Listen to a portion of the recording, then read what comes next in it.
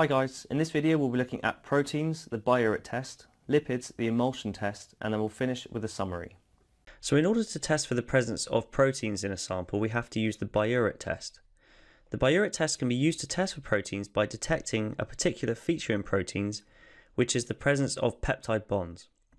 So remember, a protein is a chain of amino acids, and the bond that keeps those amino acids together is what we're testing for in this particular chemical test. So here we have our different amino acids attached to each other in a chain, and every time we see these links we see a peptide bond, and it's these peptide bonds which are being tested for in this particular procedure. So first of all, we place the sample that we're testing into a clean test tube so that it sits at the bottom, and then we add the solution called Biuret A. So Biuret A is a solution called sodium hydroxide, and we simply add this to the test tube. So we've got the sample, and then as we add this to the sample we form a mixture, and then we add this Biuret A solution, which is sodium hydroxide. After we've added the Biuret A, we add a few drops of Biuret B, and Biuret B is made up of copper 2 sulphate.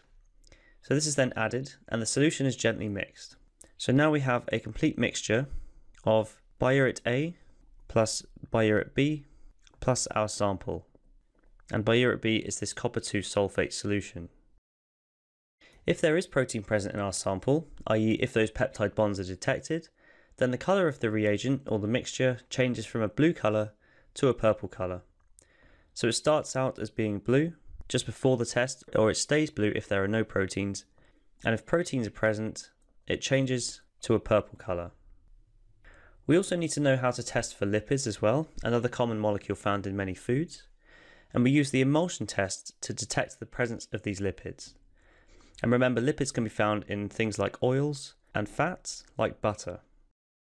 So first of all, again, we place the sample into a clean test tube using a pipette, and then we add the particular alcohol known as ethanol, and the solution is mixed thoroughly to dissolve any lipid present. So first we add the ethanol, and once we've done this, we stir this around and mix it so that any lipids that are present get dissolved within the ethanol. Once any lipids have been dissolved, we then just add water, and then we mix it gently all together. So just plain water being added now.